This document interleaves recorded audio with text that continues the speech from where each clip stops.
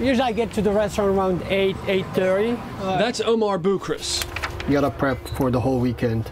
And this is Omar's Carriage house. Bismillah, what is the kish today? I'm making the Moroccan meatballs. The Norfolk staple, known for its history and eclectic decor, is celebrating 20 years in business this month. And that's 20 years of success for the man behind the restaurant's name. It's a humble experience, not just a beginning. It's a very humble experience for me. Omar grew up in Morocco, moving to the States in his early 20s. His dad's dream was for him to become an accountant. Mom was still alive. I called her one day. I said, Mom, I think I'm gonna follow my dream. So he followed his wife to Norfolk. Then he quickly got a job working under the late Elliot Jurin. Omar would wait tables at what was then Elliot's on Colley Avenue. He'd become assistant manager, then general manager.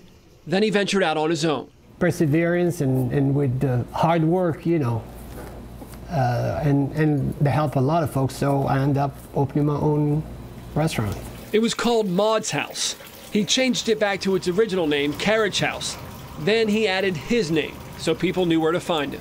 It's a Moroccan boy coming from Morocco and living the American dream. And that's a dream that remains grounded in Omar's roots. You have to stay humble and you have to remember where you come from and where you are now. And I think that's a lesson that's priceless. In Norfolk, I'm Philip Townsend for 13 News Now.